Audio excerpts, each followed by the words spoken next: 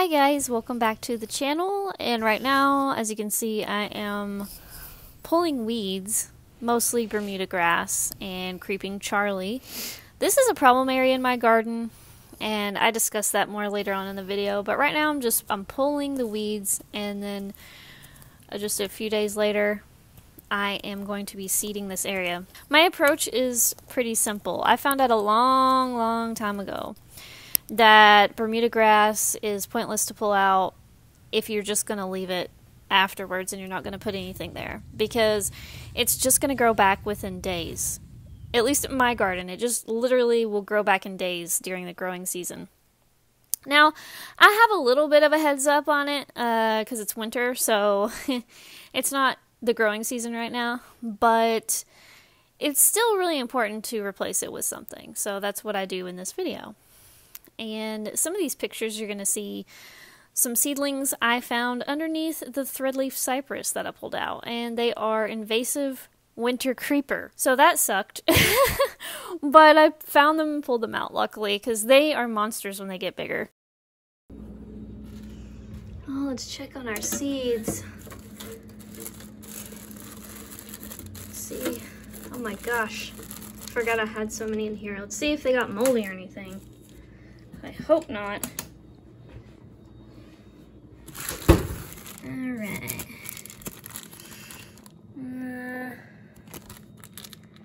Can't really tell.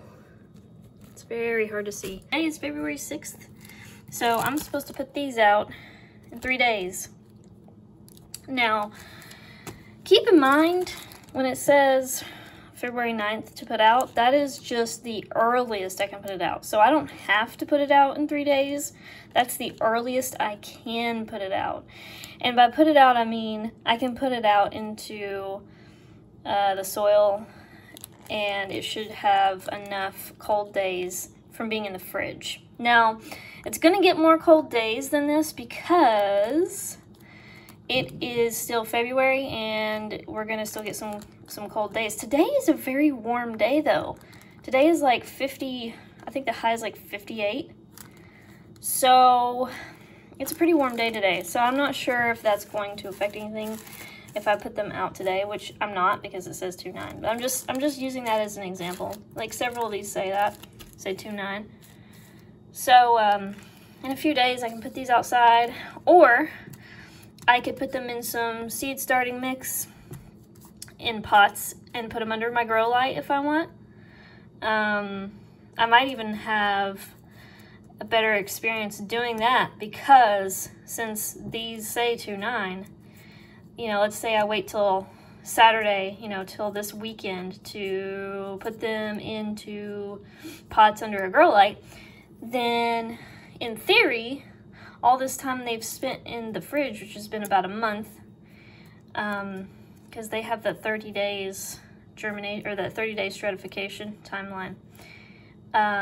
Maybe they'll sprout, you know, after their germination period, pretty quick under a grow light. Versus if I put them outside, we've still got cold days coming up, so if I put them out in the dirt outside, they might actually not come and germinate yet because of that cold out there. So that's just a thought. I don't know for sure because I'm not an expert, but just letting you know that's an option. I only have one little small grow light, so I'm not sure if I'm going to do that or not, but I don't know. I'm tempted to do it with some of these. This one I'm not supposed to put out till March 11th. Same with these. I think I have them in that order, so I think the rest of these are like March 11th. Probably. Yeah.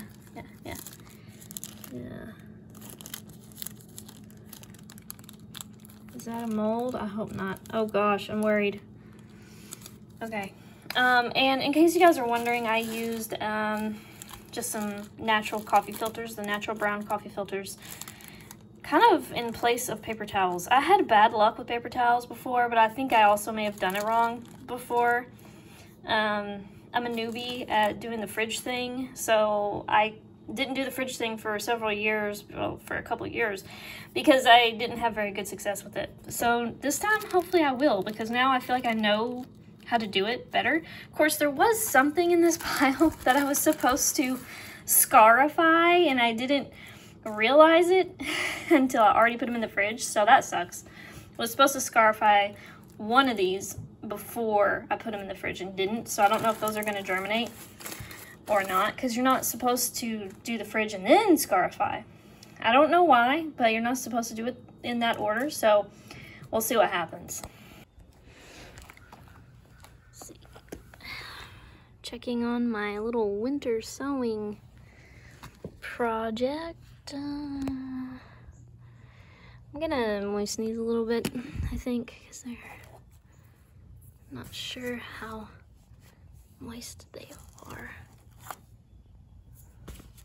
Just gonna spritz them a little bit. It can get pretty dry back here on this concrete, especially because they're not in milk jugs. Those are in milk jugs. So, just gonna mist these a little bit this morning. Same with these. And we got some red chokeberry and beautyberry in these.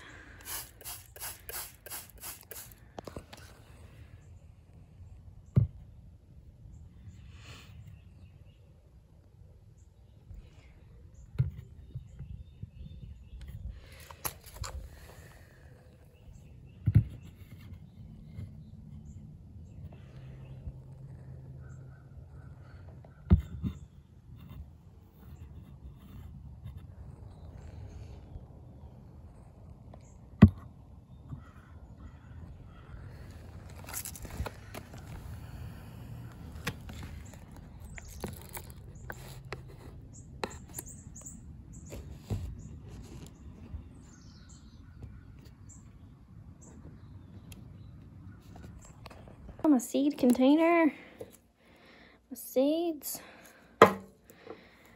Okay, I don't have a lot of mist flower seeds left. I really hope that these germinate because I really want some mist flower plants growing where I'm about to seed. All right, look at that. Beautyberry seeds, which I already have some outside. Chokeberry. Pawpaw, Indian River oats, gray-headed coneflower, wild senna. Let's see, what is sneezeweed, which it says no stratification needed there. Let's see. Rattlesnake Master. I think I'm going to do Mist Flower and Rattlesnake Master. Let's see. What else can I do? This is going to be a mess. I had this all straightened out. I forget how much sun this can handle. Full to shade, medium to dry. April to June bloom, 2 feet tall. This would be great. I hope it grows there though, because I think the place that I prepped is not dry. I think it's more moist, so we'll see. What about this one? Oh, how much stratification does that, how much stratification does that need? It is 60. 60. I don't know if we have 60 days left of cold. I might have to use my fridge seeds for this one. So, what about this one? 60. Okay, these are 60. This is 60. Let's see, what about the geranium and the penstemon? Because those would be great over there. We got 60 on the geranium, and we've got 30 on the penstemon. Okay, the penstemon might be more likely, but we're still gonna try it. We're gonna put some of these out a little bit. We'll see what happens. Because I have several packets of those, or I did. I started with several packets. That one's 60. I have those in the fridge. So some of these I have in the fridge. These asters, they don't need any germination. I mean, sorry, they don't need any stratification for germination. All right. So, just taking a few of these. Oh, they're so tiny. Putting them in here because they've been in the fridge almost long enough. But we're gonna have some cold days left, so I have a specific spot I want some of these pale beard tongues to go. Hence why I am getting them off of here.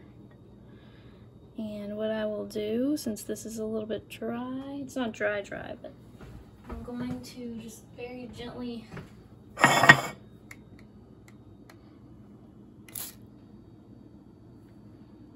that should be enough. And then put them back into the baggie until this weekend or a little bit later.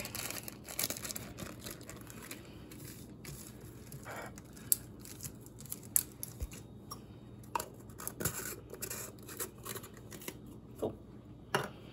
And we're gonna take these outside. So I'm about to go outside and I'm about to seed an area I've already prepped. I've already pulled weeds. I've loosened the soil. I am probably going to just check that the soil is still somewhat loose. And then I'm going to plant these seeds and then I will push them down, probably with my feet. And then I'll probably moisten the soil first if it's dry, and then I'll put the seeds down. And then I'll push them in a little bit. And so I don't want to like make the soil too wet, but I do want to moisten it just a little bit.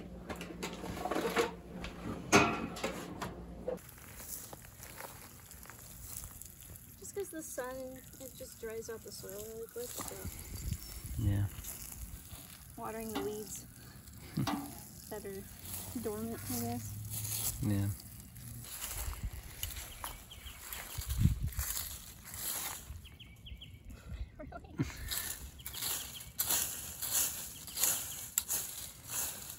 A lot of passion vine seeds ended up over here. Really? Let's see, I'm gonna do the red chokeberry because it's actually a shrub. I'm gonna put it back here.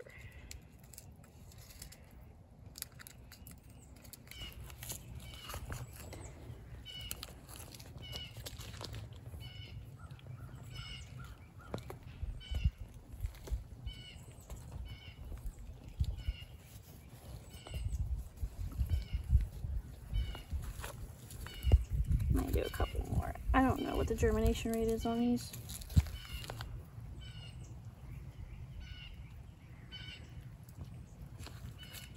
They are. They're super tiny. Now they don't like leaves to be on them, so another good reason I cleared this area.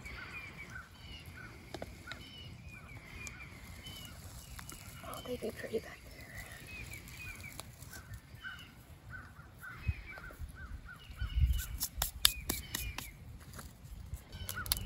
Now we're gonna do rattlesnake master, which is kind of in that seed pot thingy at the moment. But put some in here. Be cool to clean that too. Hopefully it gets enough sun back there. Probably won't. So I'll put some up here too.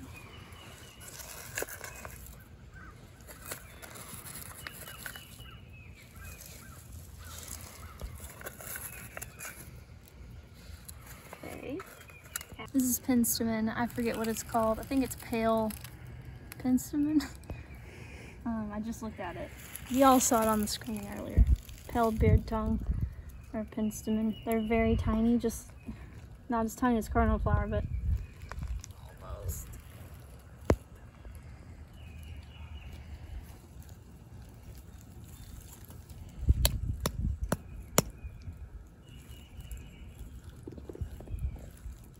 So small.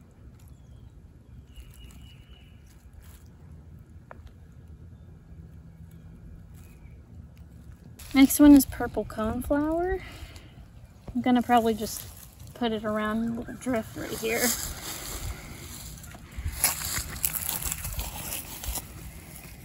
I'm just gonna use them all because I have these for days. I already have this plant in my garden, so I have seed supply. No need to be stingy with these.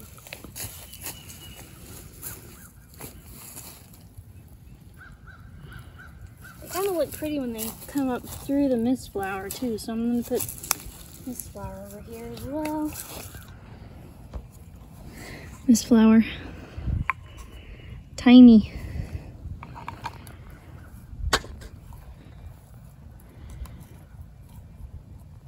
Okay, let's see.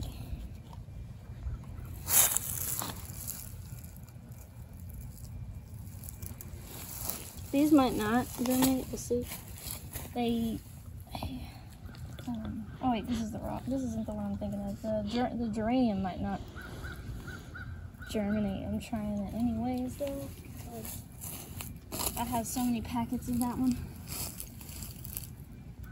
But I really love this mist flower, even though it's aggressive, because it creates a great edge and it helps prevent that stupid Bermuda grass from getting in all your flower beds.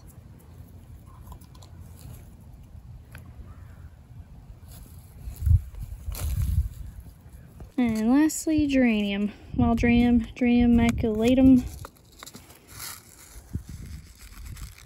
Like I said, these might take a couple years to germinate because I didn't put this particular packet in the fridge, but I have some in the fridge for the weekend.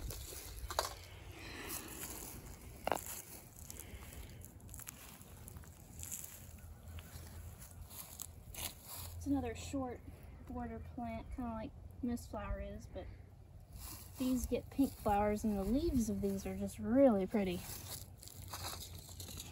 Let me get some more.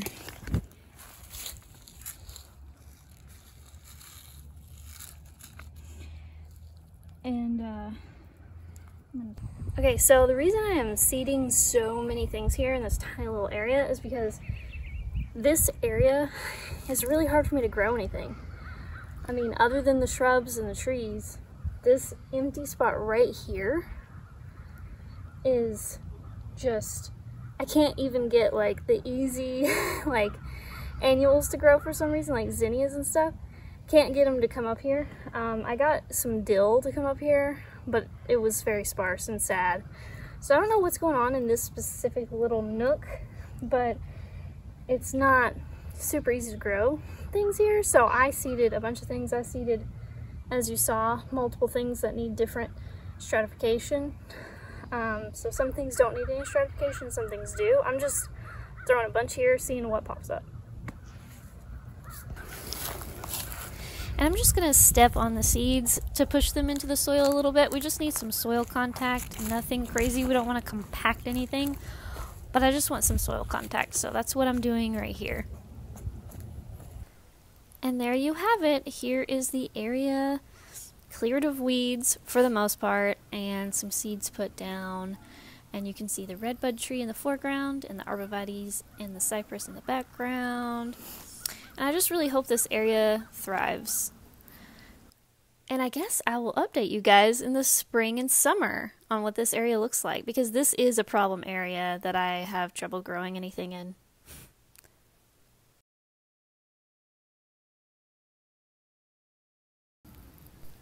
And this area right here, I just wanted to give you a quick little update. I seeded this a while back to give these things some winter cold stratification. I just added some new original paintings to the shop. Go to macylou.com to check out the new pieces. I also have prints available as well as different categories of products. I have a $12 and under section and a $25 and under section as well, because I believe every human being deserves to have art in their home and to feel cozy and comfortable wherever they live. I also have a contact page where you can easily get in touch with me at your convenience for art commissions and business inquiries. Just put a quick subject line such as, "Hey, I'd like an art commission," and then in the message section, put in detail about what type of commission you are wanting. Also, feel free to use the contact form as a way to ask any questions you may have about the art or the shop. Thanks for all of your support, no matter what form it takes.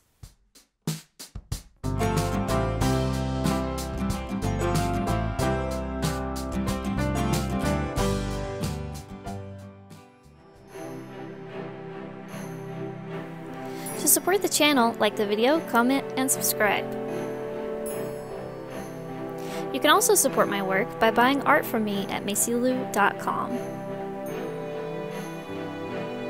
Thanks for watching!